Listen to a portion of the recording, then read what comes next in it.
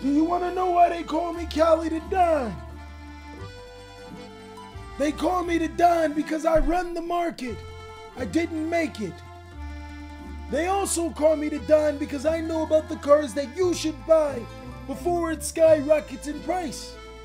And I'm always looking out for the little man. So if I tell you this information, I only have one request. You save it for everybody that wants to buy cards. Unless you want to figure out how Squamata's really doing. What's going on with ya, big dog? And it is an amazing day for Yu-Gi-Oh! I hope that your day phenomenal. But if it isn't, don't let what happened at the beginning of your day ruin the rest of your day. YCS Las Vegas was a complete eye-opener. And if you was out there with your boy Cali getting it out of the mud, then you'll be hearing about some murmurs on some cards that players have been looking at to be able to counter some of the top decks. With the best decks already being established in my last top 5 meta decks video, you can go ahead and check it out. Essentially, the big 3 are support me on OnlyFans and Cash App so I can finally afford this deck. By the way, I don't got none of those, but you could always join Patreon. They got this information a little earlier. The theater kids that got rejected by that one girl in high school and became creepy in college, and the rainbow lesbians with no actual color. Being seen as the most powerful Yu-Gi-Oh decks in the format, players have actually been conspiring on a few cards that could see potential inside of the format, and of course, their price will definitely go up if they are being played significantly. Of course, you should do your own research about these particular cards, but these are some cards that I am choosing to buy before they skyrocket in price.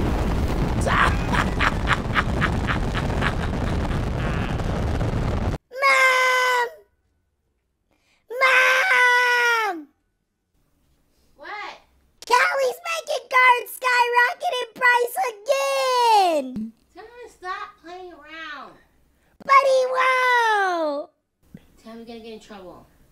What kind of trouble, he says? He's gonna get a pow-pow. I think he might like that. Not again.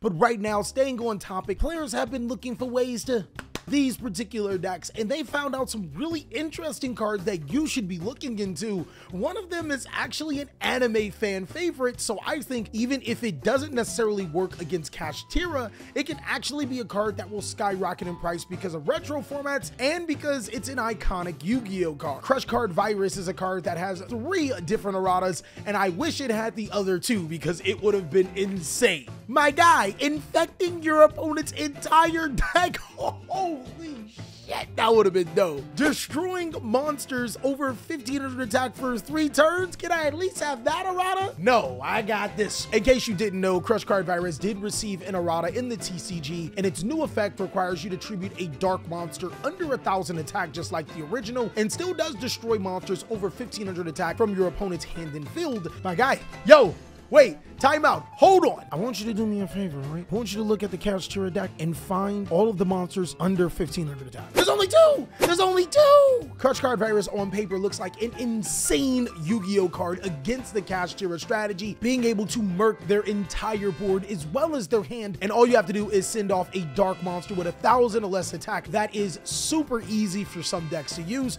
but again, I really like Crush Card as a card that you should pick up because over time, I think that it's going to be going up in price no matter what. Despite it having so many printings, I think the higher end ones are actually ones to go after. I mean, if you can afford the $50,000 ultra rare Crush Card, I'm not telling you not to buy it, but let your homie hold a couple G's.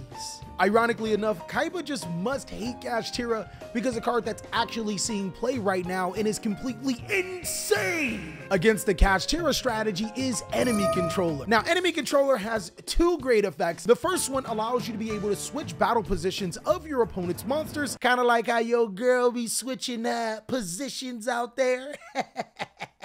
Look, man, I ain't want to tell you, but with Book of Moon, Book of Eclipse, and Enemy Controller out there, yeah, she be switching more positions, big dog. You might want to consider your options. And then the second one allows you to tribute a monster to take control of an opponent's monster. That is actually incredible. Enemy Controller is one of the very few quick play cards that allow you to take control of your opponent's monster. And as we know, we in the take yo bitch format, and that's why she's been switching so many positions. Being able to use this card to tribute off a Nightmare Corruptor, Iblu, Lava Golem, or Wound Dragon Aroth Sphere Boat that your opponent gave you to attempt to take their Arise Heart and make your own Arise Heart or Divine Arsenal AA Zeus is just peak Yu-Gi-Oh in the card game. And seeing that it also can save you from losing the game by switching a monster that declared an attack to defense, this is a peak Yu-Gi-Oh card right now. Secret and ultra rare copies of Enemy Controller are already on the rise, but I don't think it's a bad idea to pick up this versatile card, as it is also another card that was good in alternative formats as well. And lastly, to be able to combat Kashtira and also just so happens to be pretty good against Branded right now is Contact C, allowing you to be able to special summon it to your opponent's side of the field when they normal special summon, and then your opponent can't touch the extra deck unless they're using this card as a material as well. My guy, do you see any rank 6 monsters that Kashtira can make? No? Branded, I don't know. They just lost in the sauce with this card. They could easily get rid of it, but they don't play any of them. Contact C can also be searched through Retaliating C, which you can also search Sneaky C, which is a terribly powerful Yu-Gi-Oh card in the entire meta. And no, this is not Copium. Nope, not Copium at all. That card's it's doing things. It can do things. It's not good, is it? Hey, at least somebody is brave enough to have more C's than a Crip gang without Maxi in their deck, huh? You just a hater. Now, unfortunately, equality means that these hands can be for everyone, especially for the Labyrinth strategy, because I'm about to drop some serious equality on how to beat the deck, and these cards are really powerful against them. You probably should consider picking them up. An extremely good card against the Labyrinth strategy is Anti-Magic Arrows, which states at the start of the battle phase and for the rest of the turn, neither player can activate spell and trap cards, and your opponent can't use spell and trap cards in response to this. God damn, I done killed off my babies like what Anakin did. This card is ridiculously powerful against Labyrinth because they still get to hear battle phase. And they get all of the shocks of Fearing Evenly Matched, only for you to slam down this card, and they can't do anything in response, allowing you to build your board in main phase 2, break whatever they have, and then play forward. This card is one of the most dangerously powerful cards to be used against them, and another amazing card is Denko Sekka. Denko Sekka is extraordinary right now. Not only is it good against Labyrinth, it's also good against Book of Moon, Book of Eclipse, Forbidden Lance, and Forbidden Chalice, cards that are really popular against Kashtira and for Kashtira. As long as you don't need your normal summon, you can literally shut down a player and continue on with your game. And fortunately enough, right about now, at the time of making these videos, both of these cards are about $2 each. It is 100% some cards that you should have in your arsenal, as they're very powerful and versatile cards when the time comes around to be able to play them. I'm sorry, mommy milkers, I didn't mean to get you like that, but and now that I killed off my babies, kind of like how my ex-girlfriend did at that party, I have no problems with being able to tell you that buying Dimensional Barrier and Anti-Spell Fragrance are excellent pickups against the Branded strategy. These two cards were already succinctly accessible against Branded in the past. It's no reason to think that they won't be as powerful. The good thing about them is that they have multiple prints, but the high-end version, as in the secret first versions of Dimensional Barrier from Invasion Vengeance, as well as Anti-Spell Fragrance Collector's Rare, players are already starting to eye, kind of like how they eyed my ex-girlfriend when she was killing all of those babies.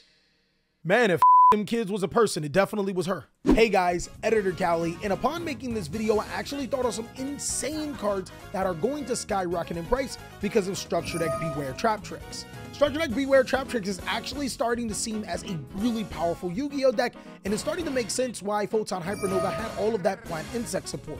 But some cards that I think you genuinely should be looking at is the Therion package. Now, I did tell you guys to buy the Therion package a long time ago when it was significantly cheaper, but Therion's Lily Brea is an excellent bridge point for the Trap Trick strategy to be able to get into Therion King Regulus. All you have to do is pretty much put plant monsters in your graveyard, which Trap Tricks can do extremely well. Who would have guessed being a half plant, half insect strategy, kind of like how your ex-girlfriend is half me and half her, would be that easy?